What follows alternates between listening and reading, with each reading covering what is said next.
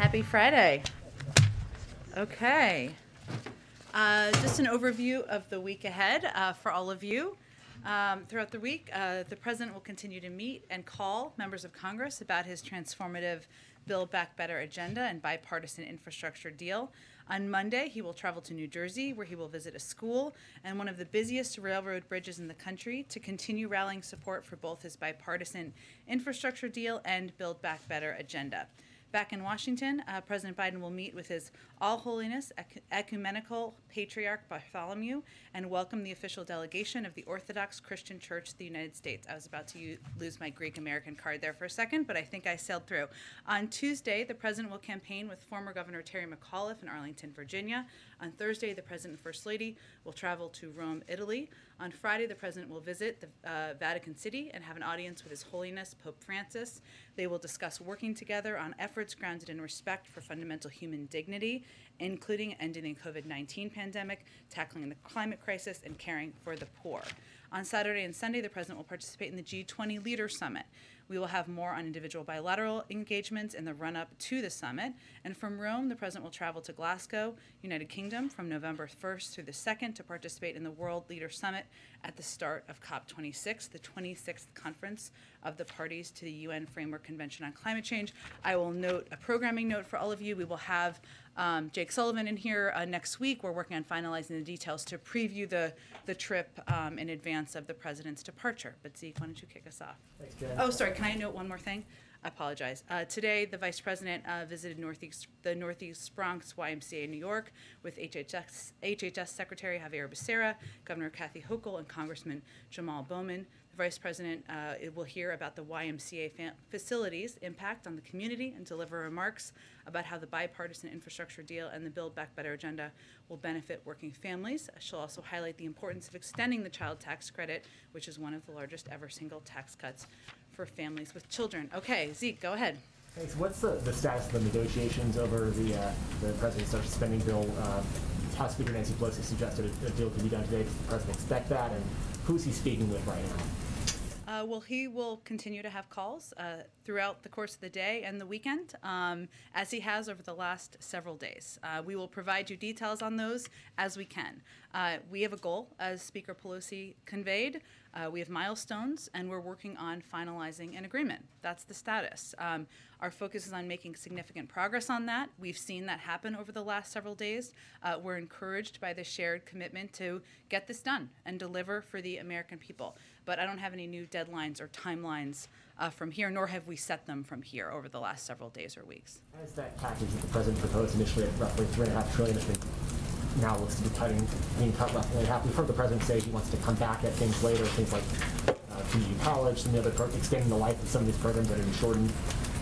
Progressives have been saying that now's the moment to go big. There might not be another moment. Why does the President think, given how difficult things have been up to this point, that he'll have another bite at the apple to sort of make these programs more enduring, or to include even things that couldn't make it into these packages somewhere down the line?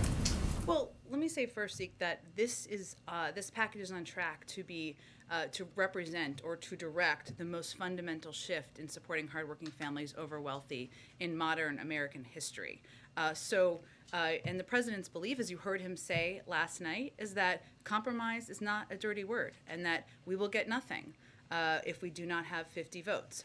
The alternative is not a larger package. The alternative is nothing.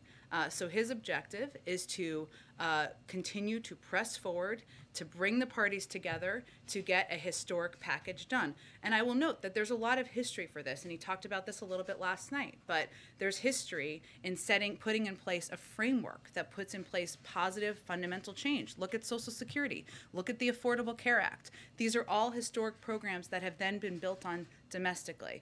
And whatever the top line number is, which we're still obviously working through and negotiating, this is on track to change millions of middle-class families who have been falling behind. Let me give you just a couple of examples. And he talked about this last night, but where the package stands as of now. The largest investment in childcare and early education, childhood education in history, with the first national universal preschool program ever in history. The largest investment in climate and clean energy in history, around 6 times the size of the climate and clean energy investment in the Recovery Act, the second largest climate bill in history. The first national paid family and medical leave program ever, the largest expansion in health care coverage since the Affordable Care Act, leading 7 million people to gain new coverage, perpetuating the largest one-year drop in child poverty in history by extending the child tax credit, and a new investment in housing that is greater than the entire current annual budget of the Department of Housing and Urban Development. That is what we were talking about here, even as we were talking about a package that's being negotiated that is smaller than what he originally proposed. But why does he think that a future Congress or sometime later in the administration he'll have more luck going beyond where he's at right now and getting more spending for some of those programs at the levels that he initially wanted by taking care of that? Well, two reasons, Zeke. One is what I referenced related to the Social Security program in history, or the Affordable Care Act, where these are programs that put in place the fundamental mechanisms in society to deliver on change and relief to people for decades to come. And what we're talking about here is instituting some programs that have never existed before. Universal pre-K. We're talking about paid family and medical leave. We're building on, as an example, the Affordable Care Act by continuing to expand healthcare coverage, which is another example of building. So the president's belief is these changes are long overdue. These changes are changes the American people have been asking for, have been demanding, want to see government act on to make their lives better, and that these packages will be the basis for building on in the future, during his administration as well. Go ahead. Thanks, Jen. The president was pretty clear last night that Senator Sinema does not support raising taxes on big corporations or the corporate tax hike. The White House says that you guys are looking for other ways to pay for this package. What exactly are those proposals, and can this package be paid for without a corporate tax increase? Yes, absolutely, but there are different corporate tax increases in here, so let me go through what a couple of the tax pieces are that are under consideration. I would note that as it relates to the president's comments last night, he was answering a question. These town halls are conversations. That's what's so endearing and engaging about them, but he was referring to the challenge of having the votes to move forward on raising the corporate rate, not the ability to raise revenue through a range of other tax fairness proposals. So let me give you a sense of a couple of those. So some of the biggest corporations in America pay literally nothing in income taxes, as we know, as we've talked about in the past, a lot in here. 55 of the biggest companies, they pay lower rates than wage-earning families. We can stop that by imposing a 15% minimum tax, a minimum corporate tax, to make sure large corporations pay their fair share. We also believe, the president believes, a number of other members of Congress believe, that we need to stop rewarding companies that offshore profits and American jobs. We'll do that by creating a global minimum tax, something the United States has been the global leader in, bringing together countries around the world, and that will help to make the United States more competitive and end the race to the bottom. We can also close loopholes for high-income Americans, including a loophole that allows some taxpayers, like hedge fund managers, to escape a Medicare tax imposed on all high-end income on all high income. That's another proposal that's out there still. And we can crack down on wealthy tax cheats who are taking advantage of every honest taxpayer and invest in enforcement to stop 1% from evading $160 billion in taxes per year, something that Treasury secretaries, Republican and Democrats, have expressed support for and feel this is a strong part of the proposal. So I list all of those because those are all ideas out there, all ideas that would move us forward toward a greater system of tax fairness and also can help pay for the full package. One more follow-up on the child tax credit. Speaker Pelosi told me yesterday that the president was looking at a one-year extension. According to the Census Bureau, 47% of families use that money to buy food. Will those children be left behind if there's only a one-year extension on the child tax credit? Well, to be clear, the president proposed a longer extension. What the president is, though, looking to do is to extend the child tax credit, something that he proposed himself earlier this year, and again proposed extending it because he thinks it does have such an important and dramatic impact on people across the country. Many economists have credited it with cutting the childhood poverty rate in half. He absolutely thinks it should be a part of what American families can benefit from. But it's smaller because compromise is not a dirty word, and it is something that we still believe is a positive step forward to extend. Go ahead. What drove the shift in the president's posture this week in terms of, he laid out a lot of details to rank and file members on Tuesday. He laid out a lot of details to the entire world last night. Something you guys have been wanting to talk about over the course of the last several months. Why now? Why has he moved in this direction? The charm of Anderson Cooper, I guess. I'm just kidding. Look, I think, Phil, that we are at this point in the conversation and in the debate where we are getting into the nitty-gritty details, and the president is deeply engaged in those discussions. I think what you saw last night, what the American people saw last night, is that the president has rolled up his sleeves and he is deep in the details of spreadsheets and numbers and what the potential impact can be to help the American people. And he was candid, and he was candid about where the negotiations stood, and also wanted the American people to understand, as I just outlined earlier, that progress here is a historic package that will put in place systems and programs that have never existed in our society before. So I think what you're seeing is that we're getting closer. We're into the nitty-gritty details. There is agreement about some fundamental investments in our society, and he loves having conversations with the American people about what he's fighting for. Two more just to follow up on last night. Can you clarify where discussions are, if they exist at all, in terms of the National Guard and the supply chain? Oh, can I clarify where things stand? My understanding is it had been talked about, but it wasn't something you guys were moving toward. The president seemed to say differently last night. Sure. Well, any president has the ability to use the National Guard from the federal level. Requesting the use of the National Guard at the state level, which is often how it's done, is under the purview of governors, and we're not actively asking them to do that, and we're not actively pursuing the use of the National Guard on a federal level. But it is something that any president would have the capacity to do, the authority to do, but it is not something under active consideration. And then one more. The president was asked if the U.S. would come to Taiwan's defensive attack by China, and he said, yes, we have a commitment to do that. Is there a shift in U.S. policy as it relates to Taiwan and a defense agreement? Well, there has been no shift. The president was not announcing any change in our policy, nor has he made a decision to change our policy. There is no change in our policy.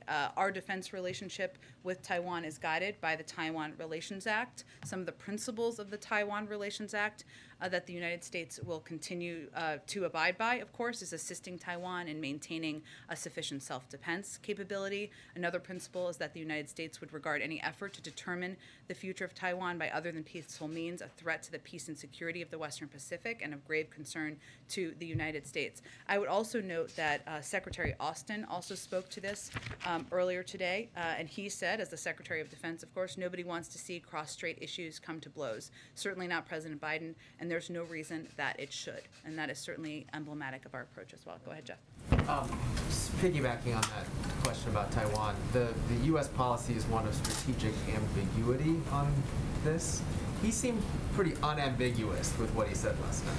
Was that intentional?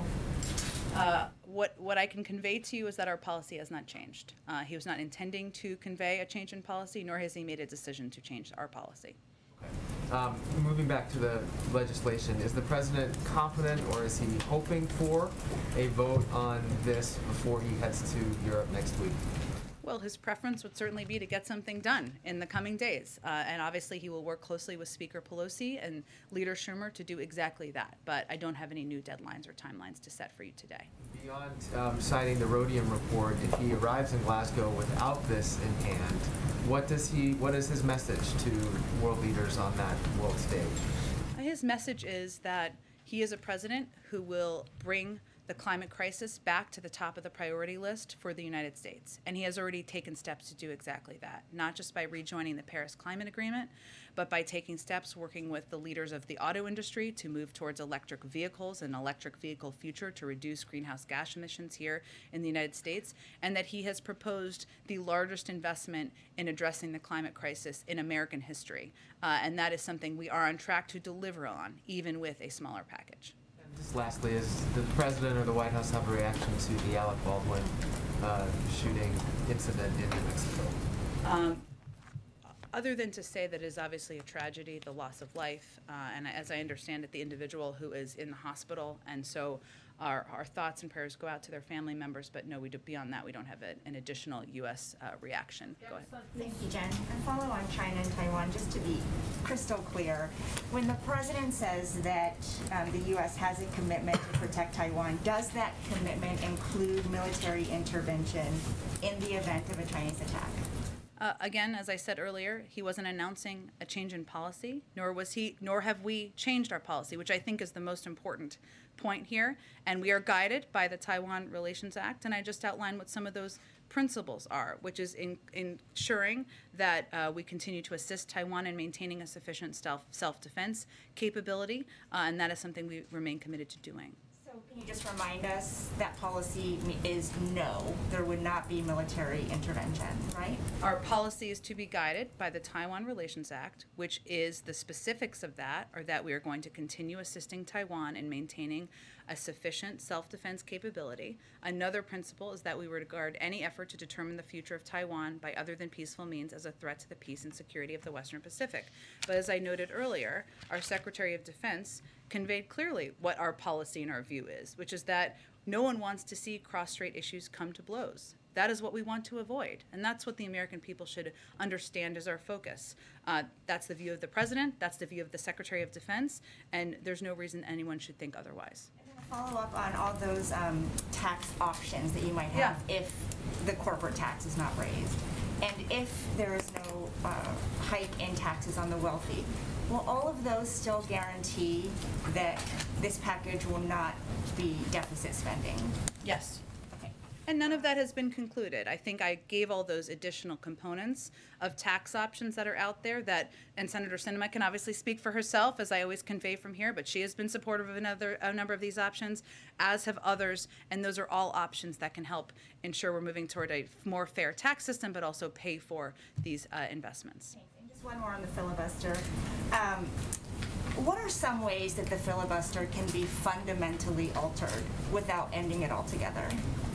Look, I think the president will have more to say about this in the coming weeks. But I think what you heard him say last night is that we're at an inflection point in a range of issues, including, and this is often why it comes up, voting rights. And he talked about this a little bit yesterday when he was at the 10th anniversary of the MLK Memorial. We know the right to vote and the rule of law are under unrelenting assault from Republican governors, attorneys general, secretaries of state legislators, and time again, when offered the choice, 3 times over the last several months, when a hand has been extended by Democrats to work together to protect the fundamental right, Republicans have not only recoiled, they have blocked the ability to make any semblance of progress. So what the president's referring to is the fact that that is unacceptable.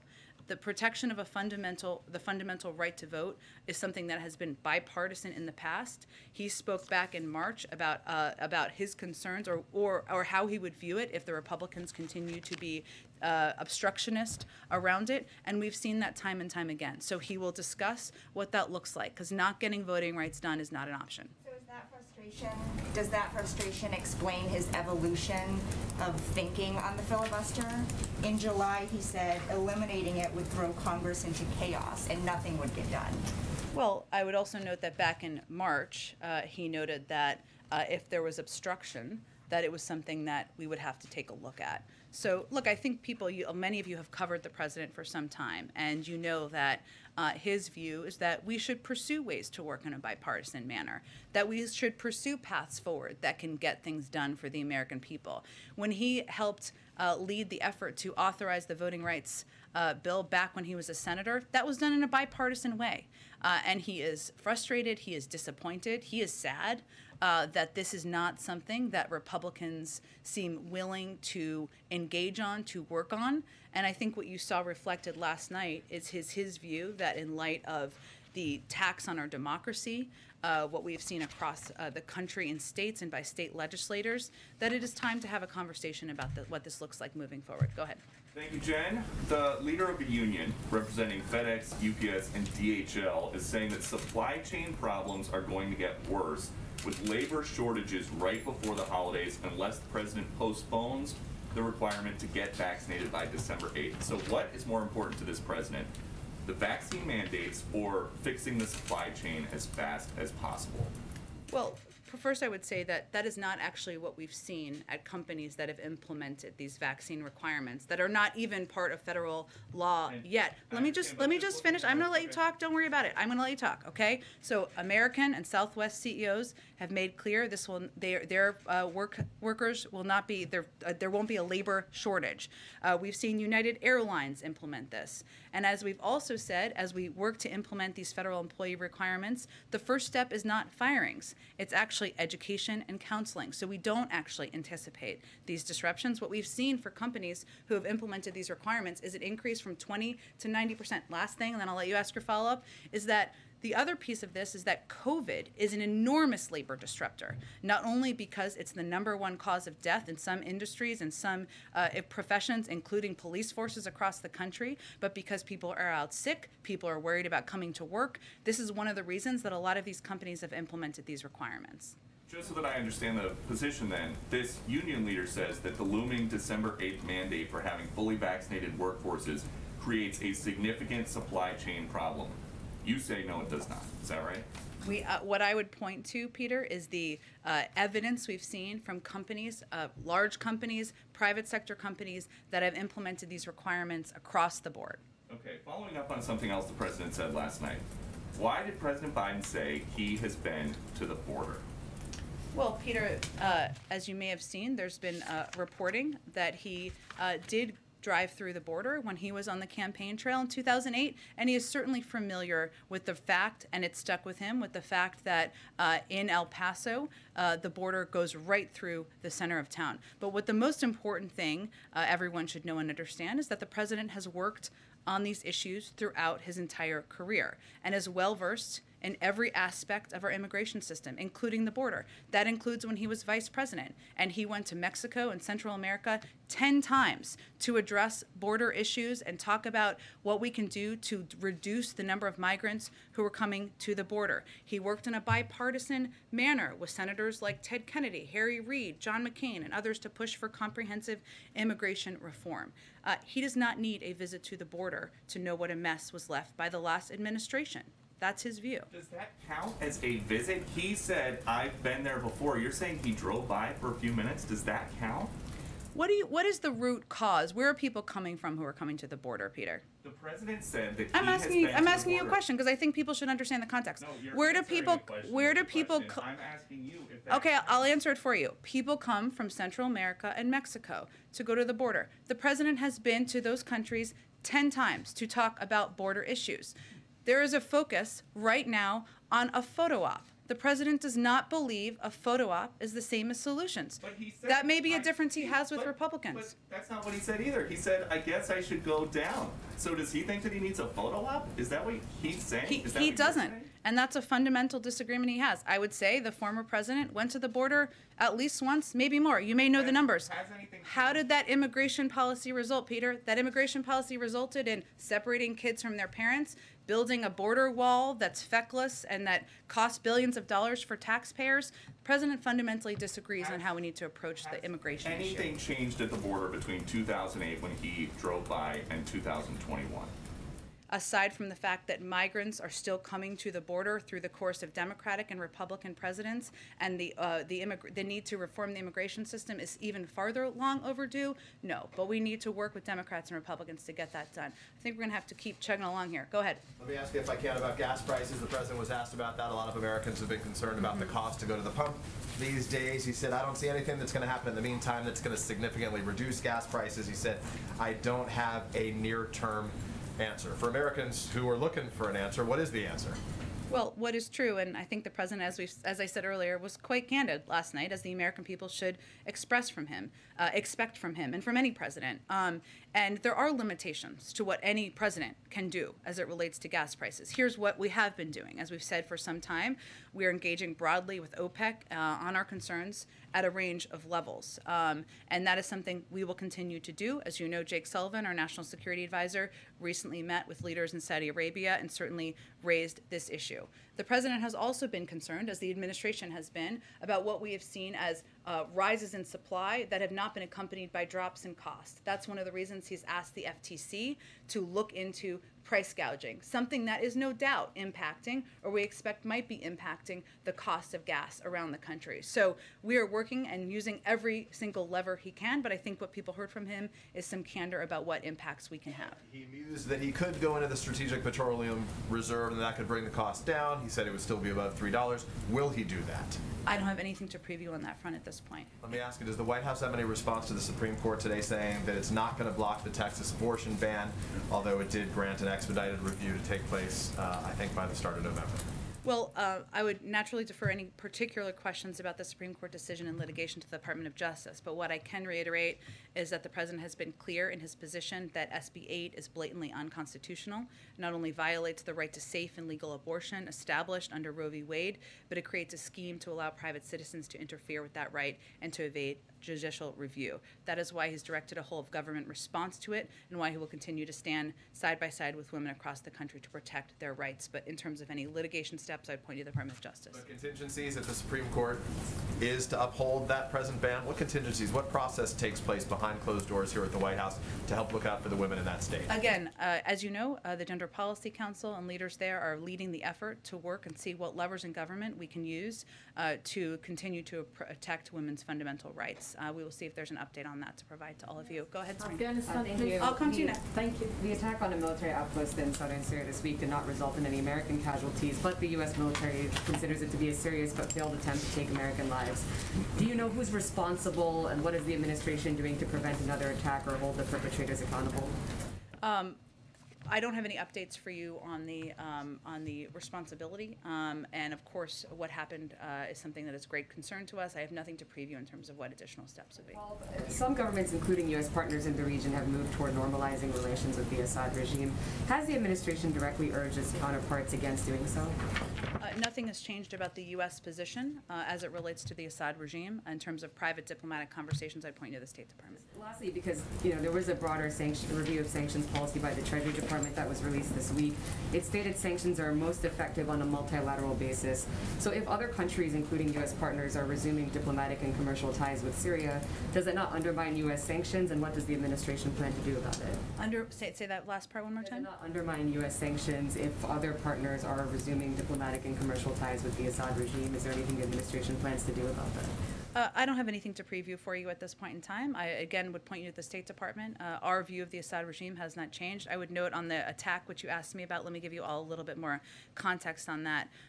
U.S. Central Command confirmed last night and put out a statement, or maybe it was earlier, sorry, that the Al-Tan garrison area was subjected to a deliberate and coordinated attack. Initial reports indicate both unmanned aerial systems and rockets were used in the attack. All U.S. personnel have been accounted for. We're not aware of any injuries to U.S. personnel at this time. Of course, we always reserve the right to respond. As I noted, we have nothing to preview on that front, and we're still investigating. Go ahead. Regarding kids and vaccines, a new poll is talking about 2/3 of parents with kids between 5 and 11, they're having a wait-and-see attitude, or they're resisting it altogether. And so what is the White House doing to combat that vaccine hesitancy amongst parents? Well, first, I would note that we have experienced this before, because if you look back to December, only about 30% or just over that of people who are eligible for vaccines said they would want to take a vaccine. And now we're at nearly 80% of eligible adults or people who are of the eligible age who have now received their first dose. We have launched, and we announced the launch last week, or our intention to launch, a major campaign to communicate with parents, to communicate with families about the safety and the efficacy of these vaccines should they get approval. We will also be prepared to have the doses needed to ensure that parents can get vaccines to their kids. But what we're really focusing on is working with pediatricians. We know that the pediatricians are one of the most trusted sources of information for any parent. I can confirm that myself. And so we're really encouraging parents to talk to their pediatricians, of course, to wait for approval before they proceed, but to have those conversations, and that will be what our strategy is guided around. Thank you. Sure, go ahead. Thank you, Jane. Two questions. One is about the Moscow conference. The United States was not able to participate. What was the reason? Number two, NATO conference, any result? And number three, so many Afghan people, especially women, they are under torture of the Taliban, and they have high expectation from the United States. And I don't know, you guys still committed to help Afghan people, or United States totally forget Afghan people? Absolutely not. On the last piece, we remain absolutely committed to helping the Afghan people. We remain the largest provider of humanitarian assistance of any country in the world, and we're committed to ensuring there is the ability for people who want to leave to depart, ensuring there are flights that can depart to do that, or people can cross over land, and continue to work with reliable international organizations like the World Food Program to provide that assistance. In terms of the NATO conference, I know our Secretary of Defense spoke to that. I'd point you to his comments and his press conference on the ground. And on your first question, I know my colleague at the State Department, Ned Price, said that the United States supported the talks. We were unable to attend for logistical reasons. We believe the Troika Plus, which is what this forum or format is, has been an effective and constructive forum. We look forward to engaging that forum going forward, but we weren't in a position to be a part of it this week, but we will in the future. Go ahead.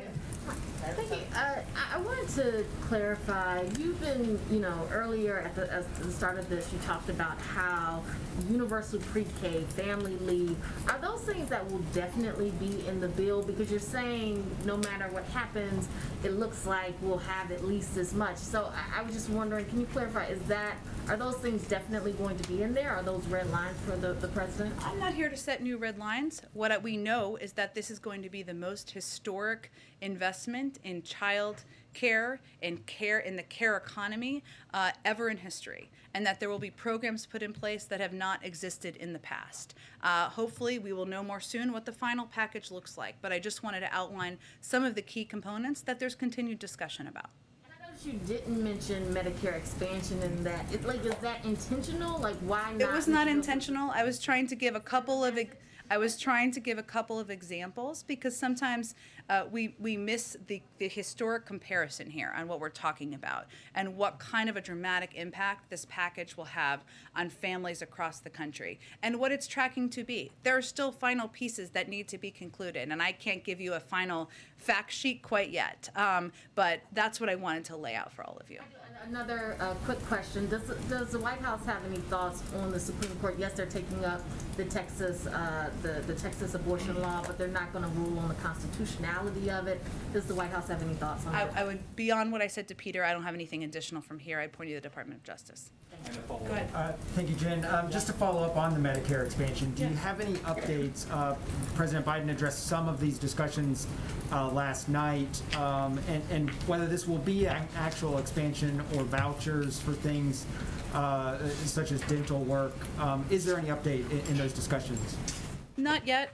He talked a little bit, for those of you who didn't watch the town hall last night, from 8 to 9:30. He talked a little bit about how he wants to, his objective of working to bring down the cost. So I think you're referring, just to translate for everybody to bring them up, he talked a little bit about the possibility of vouchers for dental, something that's in discussion, but there's no new information I can provide to all of you. He also talked about the hearing aids and bringing down the cost of hearing aids and bringing that cost down and addressing it for seniors is a huge priority to him. He also mentioned last night how when you look at seniors and what they're struggling with, including dementia, that hearing and the ability to hear is an important priority. Still in discussion, clearly a priority to a number of key leaders in the Senate, but there's not a final conclusion before I came out here today. Along those lines, Nancy Pelosi, who I believe had breakfast here this morning. She did. She was here. I'm not sure what they ate, but they met, so yes. She indicated that a climate deal was close and suggested it could be done. Has the White House and congressional Democrats identified any substitute for the Clean Energy Performance Program that looks to be removed at Joe Manchin's request? And if so, what is it? Well, the president talked a little bit last night about the fact that, and I would say it's still on track to be, because there are so many climate components in these two packages that the president has proposed, including climate tax credits and tax cuts, which have been a part of his proposal, has broad support in the Senate. There are also key components, since you gave me the opportunity, that have been in the infrastructure plan that often we don't talk enough about, including moving toward electric vehicles, 500,000 charging stations across the country, which would be a huge impact, have a big impact in moving toward an industry that would reduce greenhouse gas emissions. Replacing lead pipes and water. I think many of you may have seen today that the state of Michigan issued a state of emergency because of lead in pipes. This is an area and a place that has a climate impact, that has a humane impact. These are all components that are under discussion, and obviously the infrastructure pieces have passed, but continue to be a part of what the president's proposed. But addressing the climate, making this the largest climate bill in history, we're continue to be on track toward that. Just lastly, the president last night said he would entertain the notion of doing away with the filibuster to pass voting rights, and then he added, and maybe more. What's the maybe more? Stay tuned. It's to have a discussion. I expect you'll hear more from the president about it in the coming weeks. Go ahead. Matt took my climate question, but that's okay. You can ask it in a different way. Okay. On immigration, though, the president said yesterday that the administration's stance is that it is opposed to MPP, the Remain in Mexico policy, but there's a court order, and you're implementing that court order right now. But even with that court order addressed a previous memo the administration issued to terminate MPP. It's been months since this court order, and there's still no new memo out. And why is that? Secretary Mayorkas has indicated he plans to issue a new memo, and that we do oppose the MPP program, as the president said last night. I would point you to the Department of Homeland Security on an update on the status. Given that he is saying the administration is opposed and he's criticized us in the past, it seems like there's not a sense of urgency to get this memo out since it's been months. I wouldn't agree with that. I think we've been clear about our opposition to this, but again, there was a court order.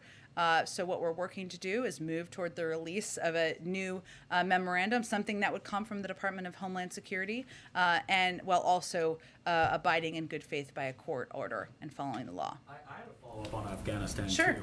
Just given that the embassy is currently closed right now in Kabul as well, if you're an Afghan and you still are hoping to find relief and come to the U.S., is there any way to actually get parole or refugee status without going to a third country? Well, we have a presence in Doha, one that engages with officials on the ground. We've also had recent meetings with leaders of the Taliban, as you all know, and has been reported publicly. And our State Department is leading this effort. So yes, absolutely there is. We have worked to help individuals who have stood by our side and fought by our side over the course of the last 2 months since we left. We ended our military presence there. We've put out, I know the State Department put out numbers on U.S. citizens and legal permanent residents who have departed from Kabul. We wouldn't be able to do that unless we had the diplomatic presence in Doha and were able to engage with and work with authorities on the ground. Go ahead. Thanks, Jen. Last night also the president said that paid leave was down to 4 weeks. When he said that, did he mean that it would be a permanent program and that it wouldn't be sunsetted any time over the next decade? And did he mean that it would be 4 weeks and scale up, or just 4 weeks flat? I think he was conveying that he had proposed 12 weeks. It was closer to 4. The specifics of the details and where that sits right now, I don't have an update for you on. Okay, so closer to 4, not necessarily 4. Again, Francesca, he was just speaking to where things stood last night. There's obviously been ongoing discussions this morning, but clearly making sure paid leave is law, is a reality for working parents across the country is a priority. That's why he proposed it. But in terms of the exact status, I don't have an update for you on that in this moment. And on free community college, he said, I promise you, I guarantee you, we're going to get free community college in the next several years across the board. So what makes him so certain that he'll be able to get community college, free community college in the next several years if it's not going to be included right now? He's in the first 9 months of his presidency, and he knows and understands, as he said last night, that that making community college accessible, that ensuring we have a more educated workforce out in the country is in the interest of the private sector, in the interest of U.S. competitiveness, and certainly in the interest of the American people. There's still discussions about how to make community college more accessible, more affordable. These pieces are still being negotiated. I think what you heard from him, or what the American people heard from him last night, is not just his marital obligation, but is his commitment to getting this done because he thinks it's in the interest of the United States and our workforce here. Go ahead. Thank you, Jen. Thank you. I'd like to ask first about test access and then about coronavirus origins. We as a press corps are fairly unanimous in our opposition to the mysterious pre-screening process that's been going on for presidential events in the East Room.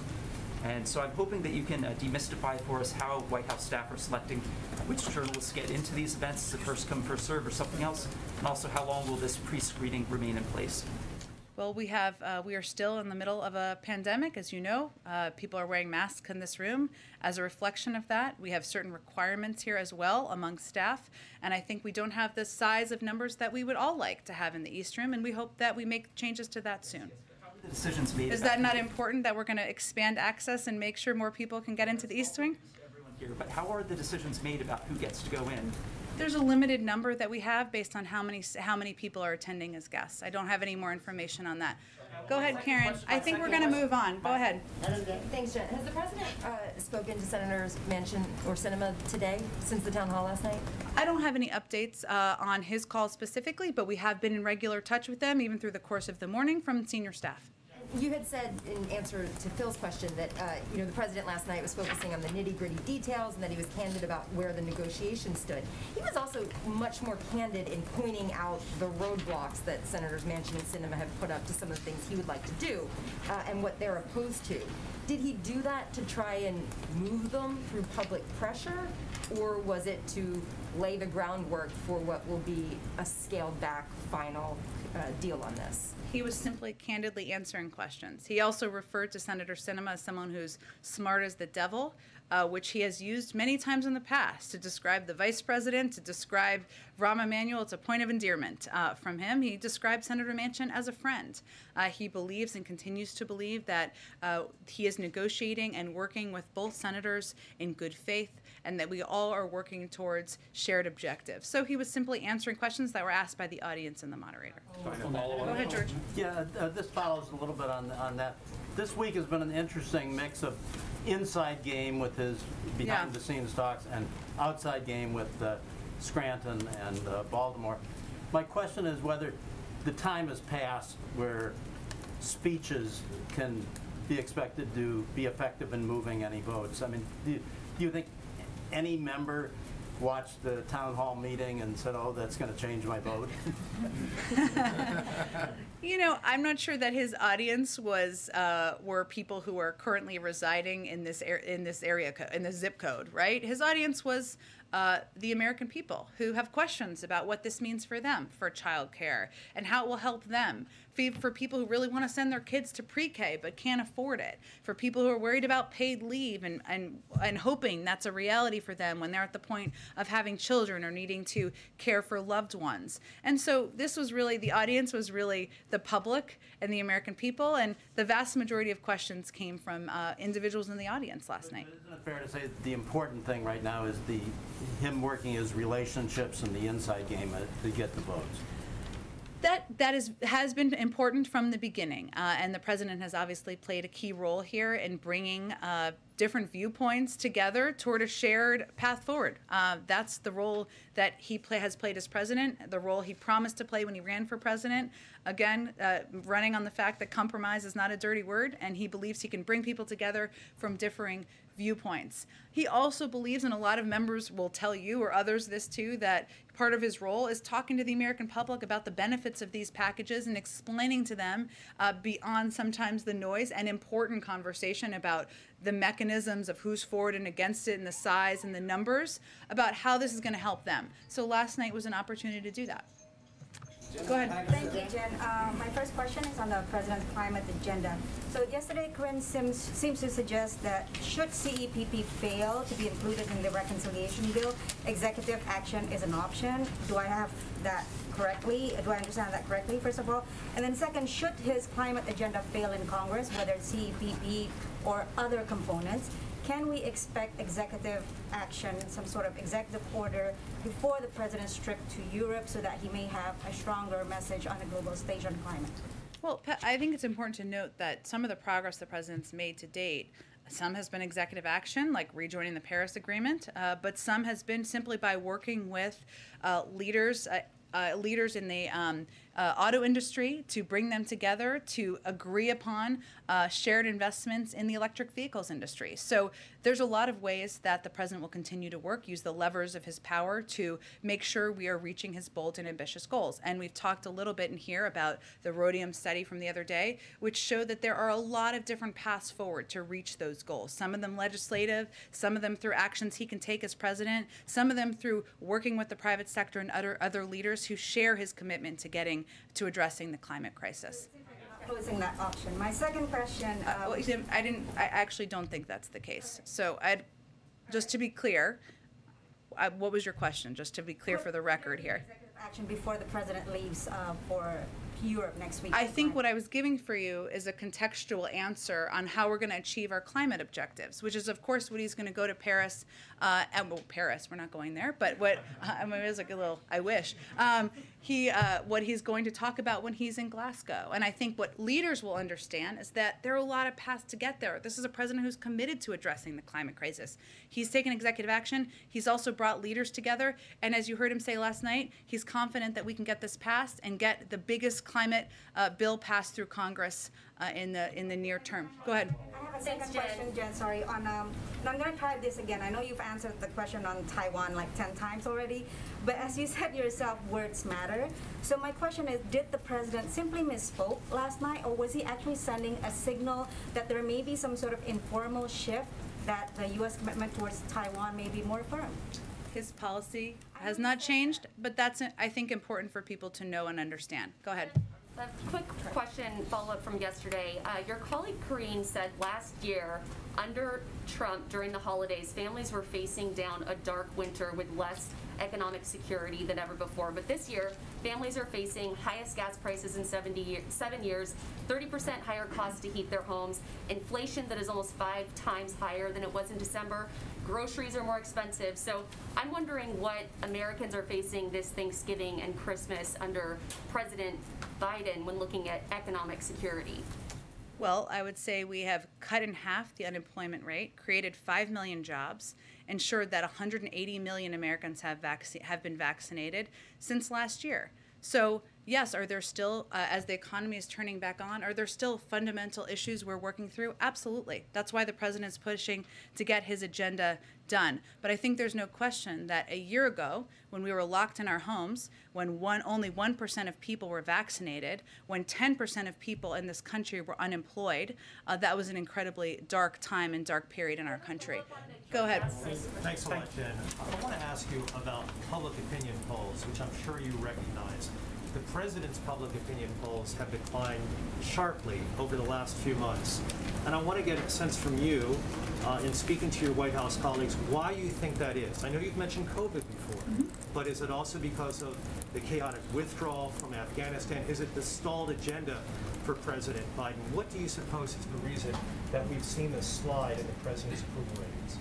Well, a lot of people in this room work for organizations that have done polls, and there's a lot of underlying data in them, and sometimes it differs. So I would just go back to what our view is that we're still going through a hard time in this country, and people are tired of fighting a pandemic. They're tired of the impact on their lives. Some of them are sick and tired of people who won't get vaccinated, who they feel are impacting their ability to live life in a normal way. Some people are still fearful for loved ones, and we all thought that it would be over at this point in time. Obviously, the Delta variant and other factors have led to this to be extended. So there's no question that the fatigue with COVID is impacting people around the country. The president understands that. He's empathetic to that, and he knows that the best thing he can do is help get COVID under control, continue to work to address some fundamental issues in our economy, put people back to work, and that's what he's focused on every day. Turn things around, Jen. What's the way? Is it just getting victories? Is it passing the bipartisan infrastructure bill? What's the way that you think President Biden can turn around these sliding approval ratings? He can keep his head focused on doing the job as president, leading the American people, putting in place fundamental changes that will make people's lives better. Go ahead, Shelby. Thanks. The DHS secretary said, I think it's just about a month ago now, that the investigation into the horseback Border Patrol agents would be completed in days, not weeks. Has the White House received any update on this investigation? Was there any conclusion on whether these Border Patrol agents were whipping migrants? It's really under the Homeland Security Department. I can check with them and see what the status is. I know what he said at the time, and I will see if there's any particular update on that. Is the White House in active communication with the DHS on this? Like, do we know why? Yes, but they're overseeing the investigation, so I would point to them on any update on the status. Go ahead. Okay, one more. Go ahead. Thanks, Jen. Seeing what we're witnessing happen in Haiti right now, with the threat of the 17 missionaries starting to be killed, is there any conversation within the administration to stop deportations that are happening, or using the administration's power to grant humanitarian parole? What's being done, or even adding U.S. military presence on the ground?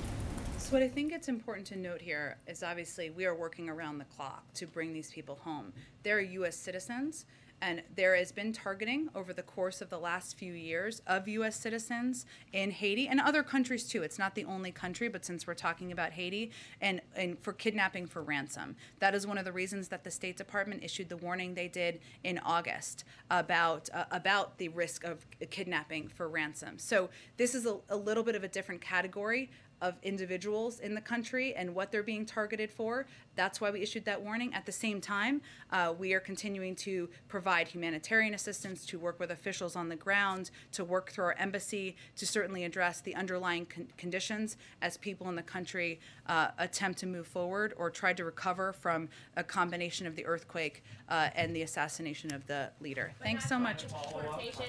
Again, I think it's important to note that these individuals were U.S. citizens who were targeted. So we're working to bring them home. Obviously, the Department of Homeland Security and State does evaluate any conditions before they send people back to any country, as they've done here, and there has been no change. Thank you, everyone. Thank you, Jen. You too.